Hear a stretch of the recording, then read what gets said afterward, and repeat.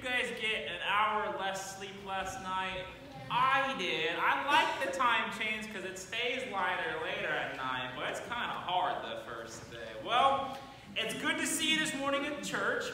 It is a day that God has made for us. It's definitely a day that God has blessed because it's going to be really nice outside. So today, once we get home, it's cold, but it's going to get really nice. Today's going to be a great day. Guarantee it, to get outside and play and just have some fun in God's creation. Well, this morning, I want to start off by asking you a question. Can any of you tell me what are some different things that we can measure? What do we measure? Cups, inches, feet. What would we use cups to measure with? Liquid. So if we were cooking something, right? Malachi, if we were baking a cake, they might ask for, 2 cups of milk or something like that. Very, very good. So Malachi says when we bake, we need to measure things. What are other types of... You can measure a pole. You can measure a pole. Maybe if you're building something, you'd want to measure how tall something might be. And how would you do that? How would you measure that? Someone hold it and somebody pulls it out. Someone hold it and someone pull it. Maybe like a measuring tape or something like that. If you're building or if you're in construction, you're really measuring things almost every single day. What else do we need to measure? What types of things? What about like the weather? Do we ever measure things when it comes to the weather? No. Maybe a little bit different than we typically think, but the temperature actually is a measurement. We say how warm it is, and today it's supposed to be like 60 degrees. It's going to be awesome. And so we measure how warm it is. I got one more. I see you've got baseballs on your tie. I love baseball. You can measure that. Yeah, you can measure.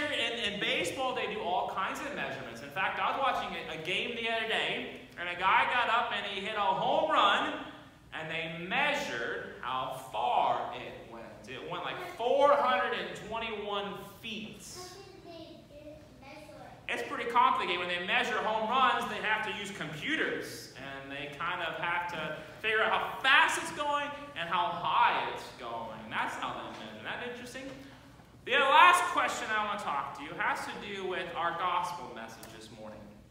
Because in the Bible, sometimes people wonder, can we measure how much God loves us? What do you think, Benny? Can we measure how much God loves us? Is that possible to do? Benny's saying yes. How? How can we measure that? Does he love us 10 feet long? He loves Sam 8 feet. He loves Isaac 10 feet. He loves Betty 3 feet. Does it work that way? Can we measure that? Or maybe 2 cups of milk, that's how much God loves Malachi. Does that work? Or God gets up and he loves you to the moon and back. Have you ever heard that? I love you to the moon and back. Sometimes people say that to show us how much they... Is that how much God loves us? The distance to the moon and back? No. It's really, really hard to measure God's love. Well, we can measure how much God loves us. Because if you pay really close attention here in a little bit, when I read the gospel, there is a Bible verse. It's the most popular Bible verse of all. Out of the whole Bible, I'm going to read the one verse that is the most popular Bible verse of all of them. It's John 3:16. And John 3:16 talks about God's love. You'll see on the front, it's got the Bible verse. It says, "For God so loved," that's what we're talking about, "for God so loved the world that he gave his one and only Son, that whoever believes in him shall not perish but have eternal life."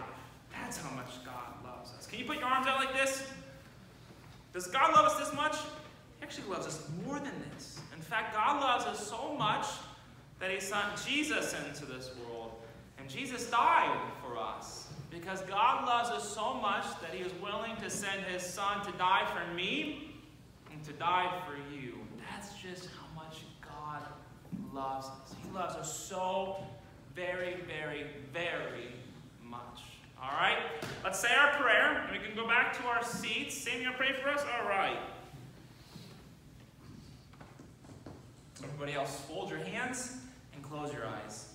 Sam, say, "Dear God, Dear God, thank you, thank you, thank you thank you, thank you, thank you for your love. for your love. It's more More than we can measure. We can measure. With cups, Cups, measuring tapes, measuring tapes, with anything if anything. here on earth. Here on earth. But you proved You prove how much you do how much you do love us love us by sending Jesus. by sending Jesus. And for that, For that, we praise you. we praise you. In his name we pray. In His name we pray. Amen. All right.